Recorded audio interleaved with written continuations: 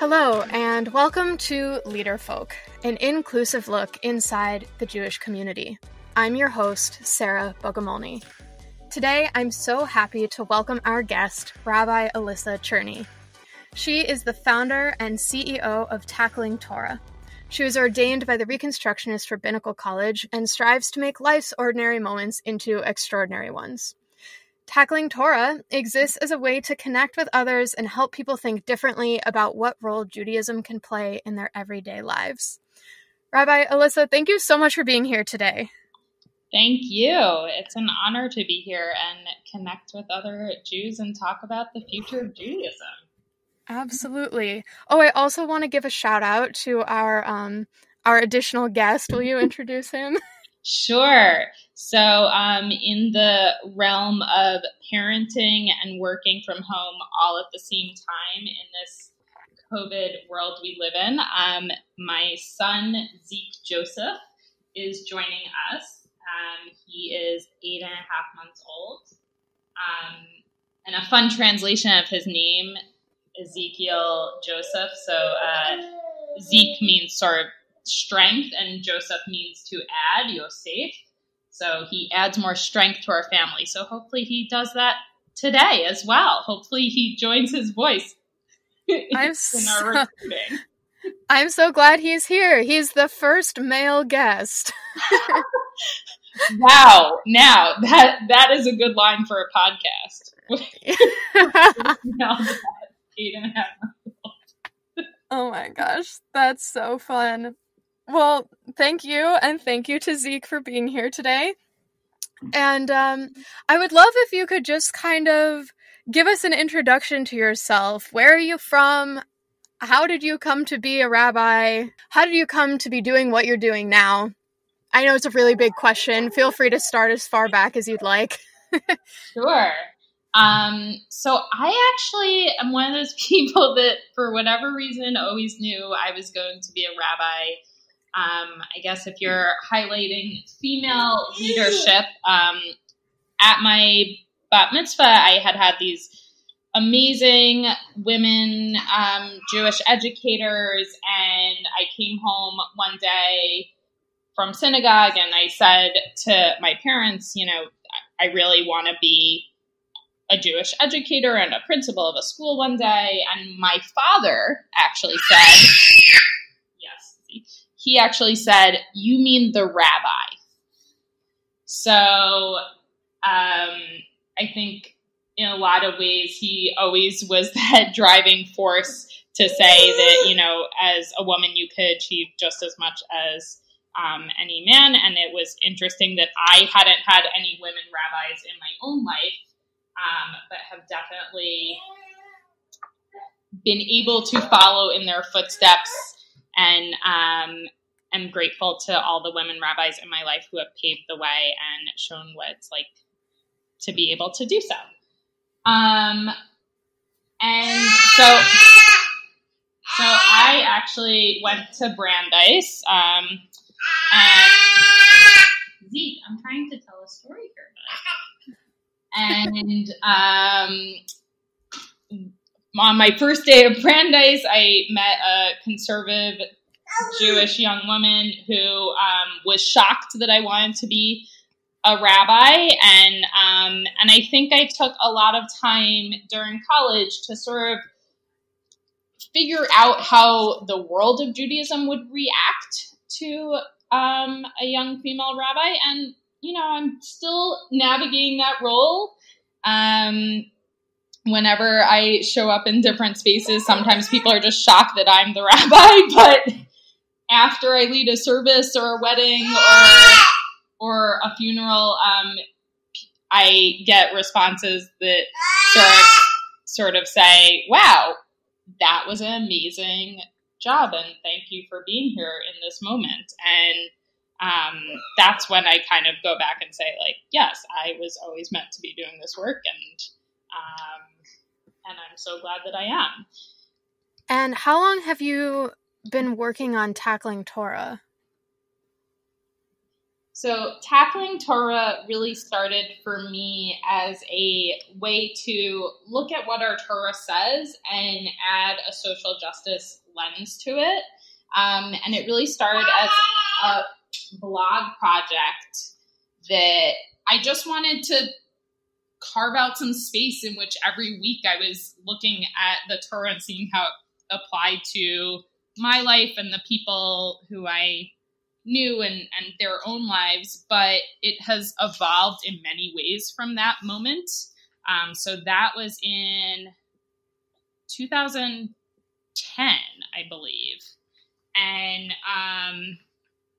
since then, I have taken it to mean Torah in the sense of living Torah. So there are multiple ways we can define Torah, but one of them is that our everyday lives are another way in which we live and breathe Torah.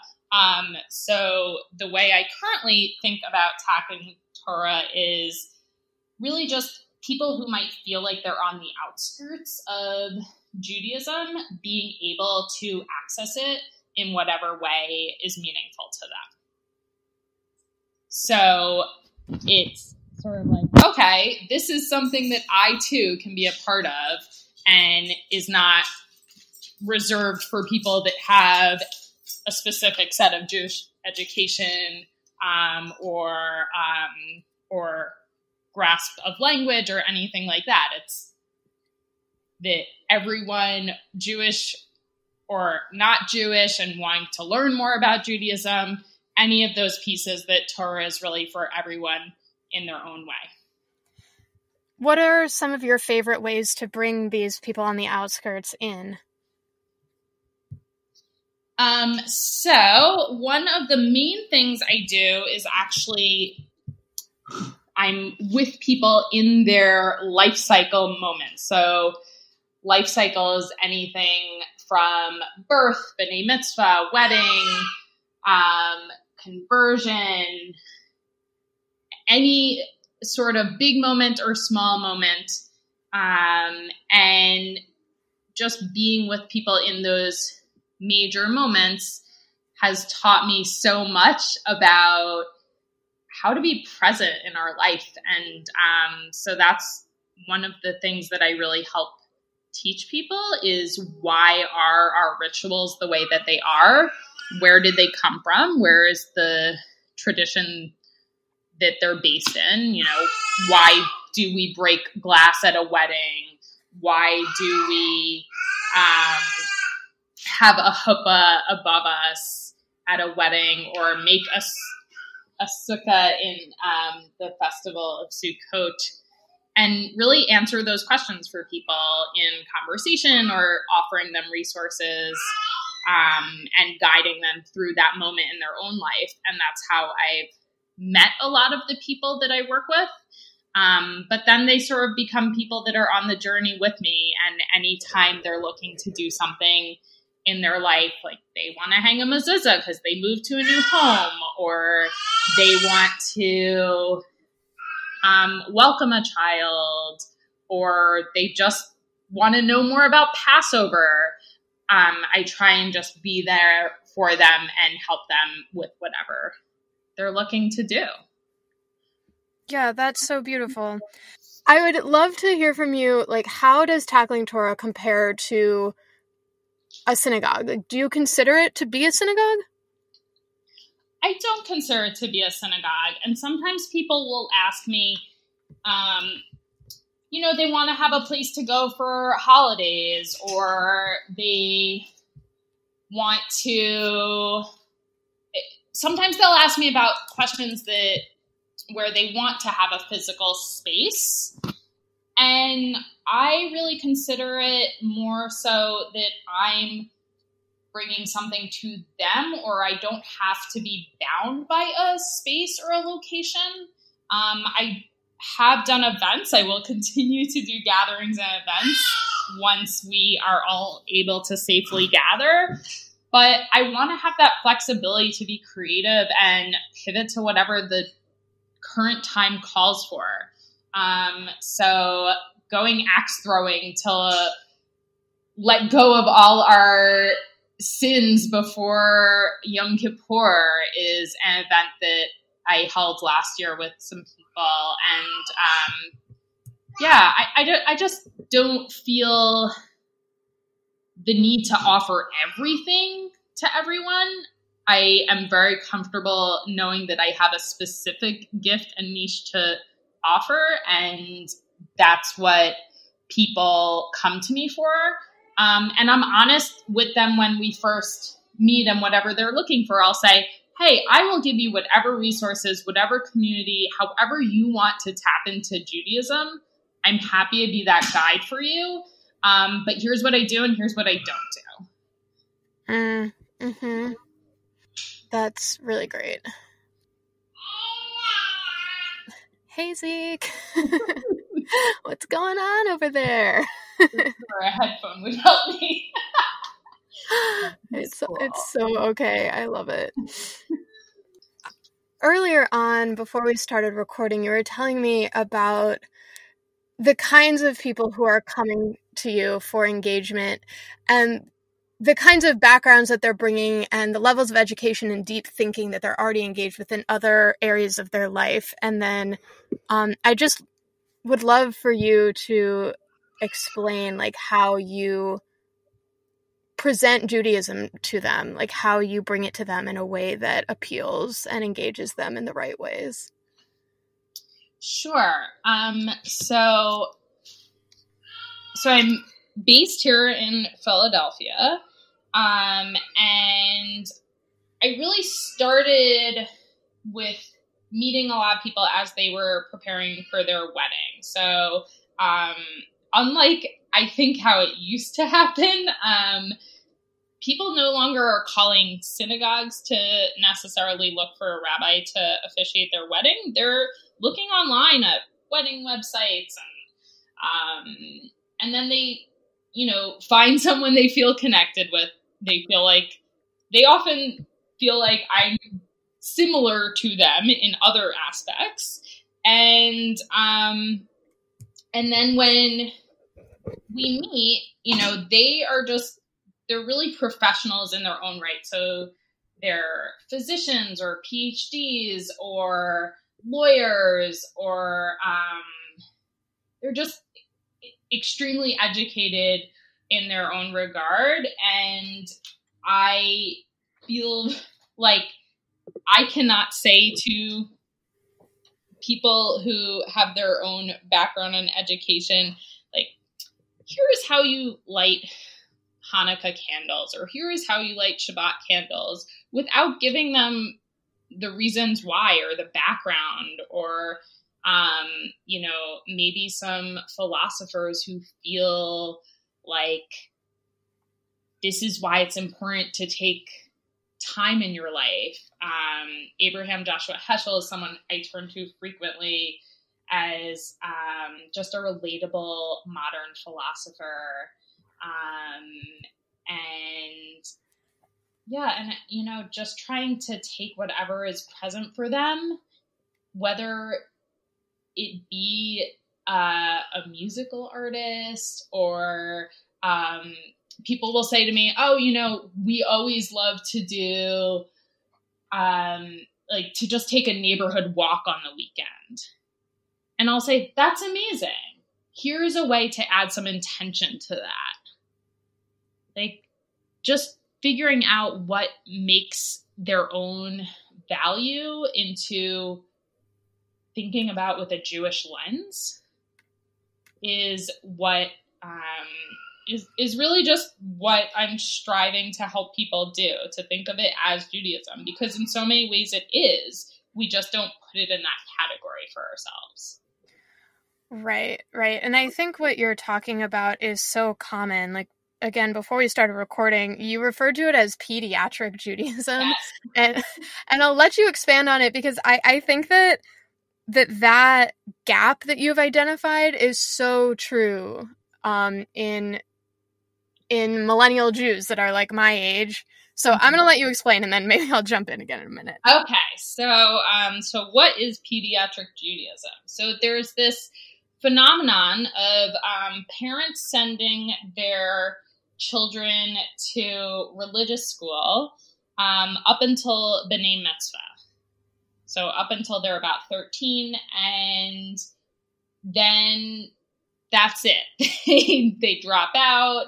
They come back maybe to Hillel in college, and then they go to get married sometimes, and they say, okay, I know nothing about Judaism, because they might know as much about Judaism as whatever they can remember and whatever is cultural Judaism to them, so what they celebrate in their homes with their families, but they probably don't know anything about Judaism that you would learn as an adult, because what you might learn before 13 is so different than what you learn as an adult learner. So it, for lack of a better word, it's kind of like almost, it's dumbed down a little bit. Like, here's the how-to in a step-by-step guide. But no one goes into the why or how we got there or where the tradition comes from. So that's what I'm trying to do. I'm trying to fill in that gap for people. And a lot of times the reason I'm doing that is because they themselves are trying to understand it. So that's one piece. And I work a lot with, I hate this term, but interfaith couples or multi-faith, multi-religious, or where one partner just is not practicing any religion, a lot of cultural Jews as well. And they don't know how to describe what they do in their families to their partners. So we sort of learn together and try and fill in whatever would be meaningful in their lives, whatever makes sense and is a good thing to incorporate. But what I don't want people to do is to say like, oh, well, Judaism only has to offer these really basic things, because it's such a rich religion, and there's so much more that gets taught. And yeah, I think in liberal Judaism, at least, where people might have grown up Reform or conservative, Reconstructionist, where you're not necessarily doing every single piece of Jewish law in your own home and life, a lot of things just get left out, and the understanding behind it gets left out. So, yeah. Does that make sense? Yeah, it totally does. I'm going to jump back just like a small moment to ask you, why do you hate the word interfaith couple? Oh, because I think it's just so much more nuanced. Interfaith implies that it's two people of two different faith practicing. They're practicing two religions, and oftentimes that's not the case. It just doesn't incorporate enough people. Whereas like multi-faith, religious, multiracial, I don't know. It just, oftentimes people don't feel they are defined by interfaith, whatever their own relationship might be.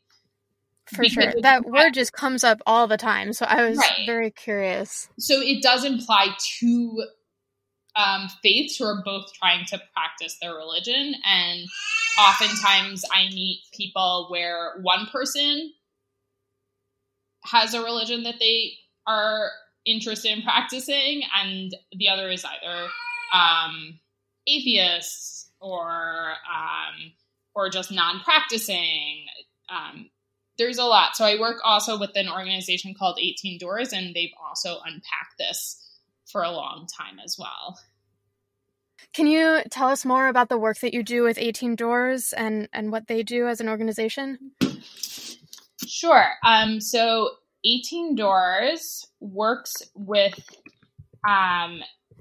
families, so both couples and families in any regard that are primarily although not exclusively, where one person in the family is Jewish. So they try and help provide resources on how to navigate, how to celebrate holidays or life cycle with your family, and how to help people create traditions in their own home, even if that doesn't look like the traditions you grew up with. So they do work with multi-faith families, again, where there is an aspect of Judaism. It's not two faiths where no one is Jewish. That wouldn't make sense for their organization. But they call it Unlocking Jewish. They just went, and they're previously called Interfaith Family. So I work with them as a Rukun Rabbinic Fellow. And for me, it was such a natural fit because it was already what I was doing and what my own mission was. So I am so honored and happy to be able to help serve their community as well. And they really they're doing a fellowship at the moment, and then they're going to keep expanding that fellowship. And they give rabbis the resources to do this work better. So I was lucky enough to start with them in 2018, and we'll continue to do that. So cool. Yeah. I'd love to jump back to Tackling Torah, not to discuss necessarily exactly the things that you're providing, although certainly we can continue to talk about that. But I would love to hear from your perspective as an entrepreneur about the process of starting an organization. As far as I can tell, you're doing this like largely solo, although Correct. Please correct me if I'm wrong. No, solo.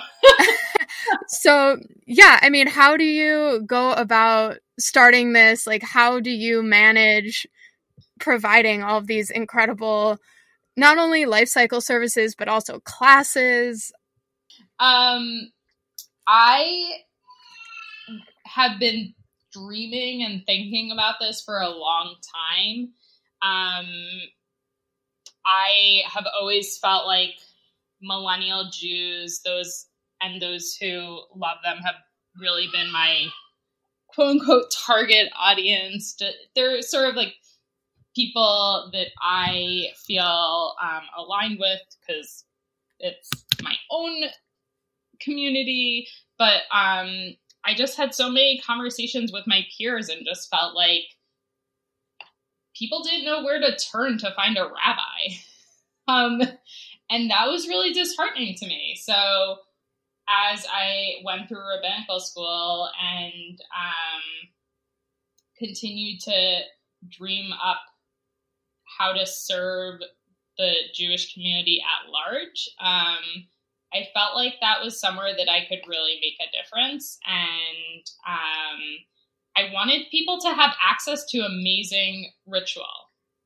Not just like, okay, I could find someone that will show up at my life cycle event, even though I'm unaffiliated with a synagogue, but like someone that will show up and do an amazing job at their life cycle event. So much so that they then want to continue being involved and learn more. So it just was, I didn't know how else not to do something like this. But I'll tell you, it's not easy to be an entrepreneur in so many ways. I am constantly thinking of new projects that I just don't have the capacity as one human to do until I get to the point where I could hire someone. And there are plenty of things where I don't know how to use the technology, so I have to figure out how to outsource pieces. And I've invested so much of my own time and money, too, to be able to be at the point where I started my own nonprofit. So TacklingTorah is actually a nonprofit. Other entrepreneurs will do a for-profit limited liability corporation, but mine is a Jewish education nonprofit. And throughout all of these transitions that we've all been going through over the past few months, especially since COVID hit, I'm sure that you've also had to navigate some pivots. What does that look like? So the piece about COVID that is most fascinating to my own family is that my husband is actually an emergency room physician. So when COVID started, as much as I wish that I could have jumped in and been able to pastorally support people and just be there for the emotions and the spiritual journey that people needed to be on, as a essential worker household, I had to take the role of just being parent. At the time, we had a 3-month-old and a newly turned 4-year-old. So in many, many ways, whatever I would have liked to do was not able to be done as quickly as I possibly could. I did lots of things that I am certainly very proud of. I was able to just reach out to people at the beginning and see what assistance they might need. I was supposed to be leading weddings from mid-March through the fall, almost every weekend. And a lot of those weddings have changed what their plans look like, as well as b'nai mitzvahs. I have a lot of b'nai mitzvah families as well. And,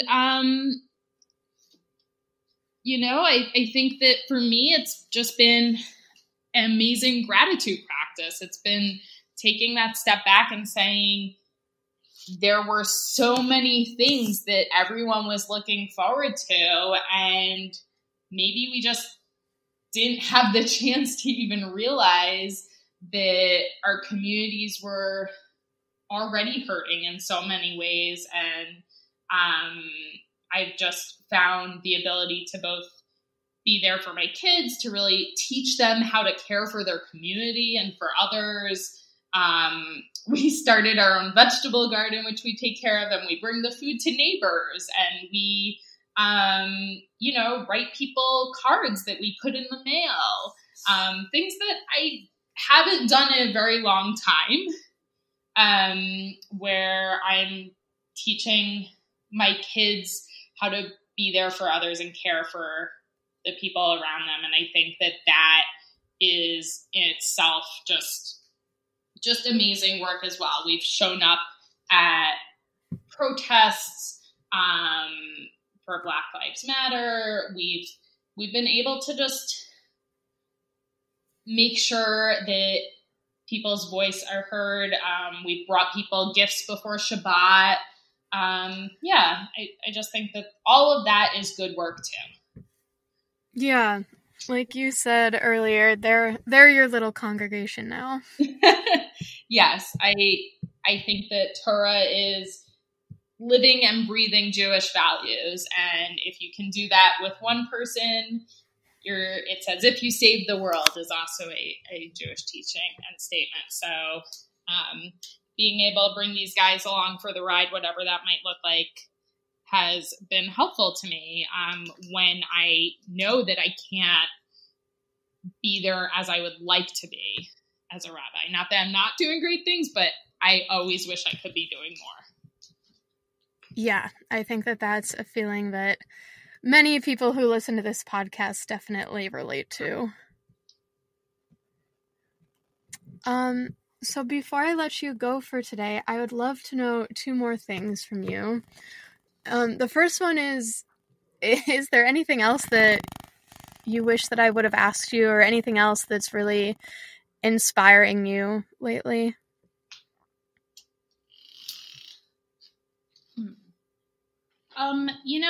So I I'm actually very inspired by the people that I work with all the time, especially right now, because there are so many ways in which people could have said they were looking forward to this moment in their lives, some for B'nai mitzvahs. And, I have families who have an only child and they've been looking forward to this B'nai mitzvah in their life for years already. And then the year that it's going to happen, there's this huge upset in the world. And there are people who have been waiting for their wedding for 3 years. They've been engaged and working towards this. But not once did anyone I'm working with get upset or frustrated by this, at least in our conversations. They all just felt like, wow, this is a chance to look at the fact that we have each other and how amazing it is that we found love, or that we have this kid that can accomplish all these great things. And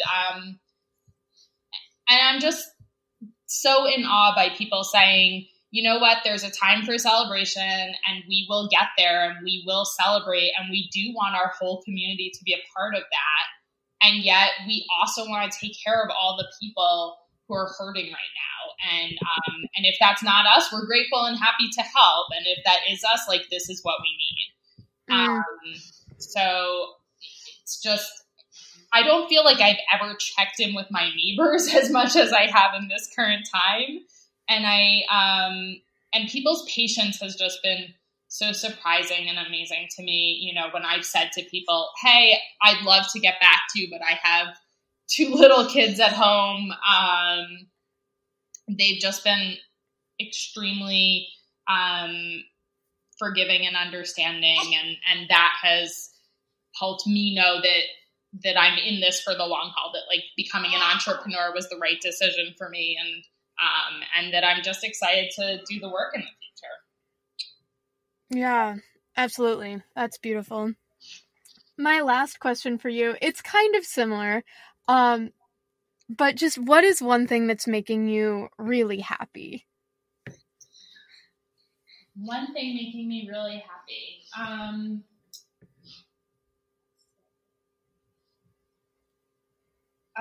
Well, I'm someone who really loves the fall. I really love the high holidays and just getting out there and taking a walk in cooler weather.